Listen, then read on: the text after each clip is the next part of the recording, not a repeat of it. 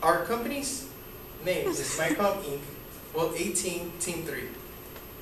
My name is Richard De La Rosa, and I'm CEO of this company. My name is Juan Zulaga, and I am the Vice President of Sales and Marketing. My name is Daisy Mattis, and I'm the Chief Financial Officer.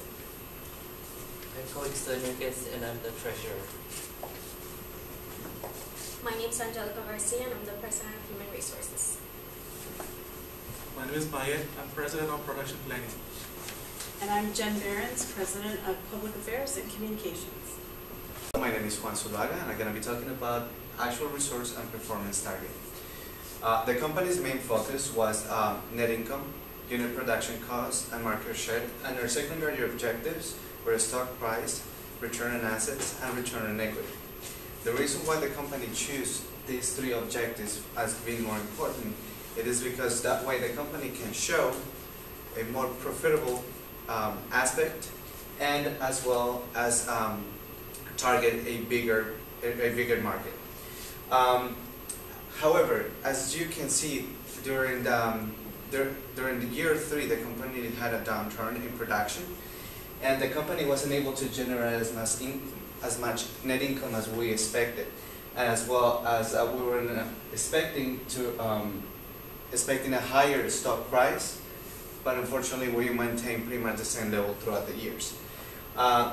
The company was expecting to have a 2.5 million and 3.9 million on year 6, while we only performed in year 5 84,000, and we produced a deficit of 544,000. Our unit production cost actually came pretty close. On year 5, our target was 4.75. We came close to 5.06. It was very close. This is due because mainly our products were outsourced to Pandao. Our market share, we had a good, we predicted on year 5 that our market share was going to be 23.3%. We came pretty close to 21.53%.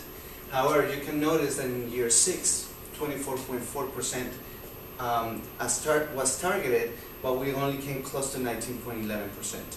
One of the aspects that we think this actually happened was because the company was behind 2 production models, which left us in a big disadvantage.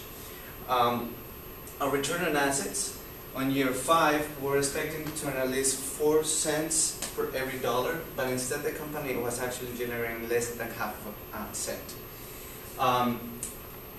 Like I said earlier, because the company was behind 2 models, we were not able to use our assets the way the company was expecting. On year 6, the company actually generated almost 3 cents of deficit, which we were not expecting. Hi, I'm Felix Enriquez, and I'll be talking about the marketing function of my company. In our product price, we decided to increase it in quarter 1, year 5, about $11, but all throughout year 5, we decided to decrease it about $10 because we had an older model. Yet again, in year 6, we decided to increase it again by $11, but it was still lower from other competing companies since we still had an older model in that year. We originally planned to hire more salespeople, but one more from each area, but due to budget constraint, we decided to hire only at a minimum. In our sellers level, we decided to keep our level at 3,000 from all the regions in those areas, since we had low cash reserves in our company. In our commissions rate, our plan dropped about 0.02 in year 5, and in year 6 it dropped about 0.06, since we wanted to distribute the budget in other areas. our advertising spending was also greatly reduced in year 5, and about $100 from our plan, and in year 6, it was also reduced about $200 from each of those areas. This was the cause of our low market share in those 2 years. In our unit sales, it also decreased about 40 to 100 units from each of those regions. This is due to the low inventory, which ultimately also led to low sales. My name is Mayet. I will introduce you guys a production plan of our company. First of all, the research and development. We spent a lot of money on research and development to stay ahead of the technology. That's why in year 5 we spent more than we planned. But end of the year 5 we know that we are still lag behind. So year 6 we double our expense on research and development. So we catch up with technology, just one step behind from our competitors.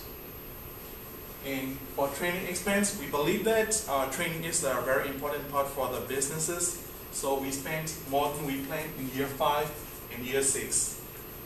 Inventory is a part of the production plan. In year 5, we produced more than we planned because of the market demand. For year 6, we produced less than we planned. The main reason is we don't want to end up with too much inventory in the stock. Same thing, storage expense reflect the inventory. So year 5, we got a more storage expense. Year 6 is significantly lower down. For production line, we have a less than we planned because we eliminate some of the production line in our overseas production plan. So right here, in year 5 and year 5 domestic and year 5 overseas are not that much different, but in year 6 domestic is more than overseas because we eliminate the lines in overseas. For the bank loan, we don't want to spend on interest expense, so we don't have plan to establish any loan from any banks. And we got our CDs as we planned. Actually, year 6 is more than we planned. For year 5, it's about the same.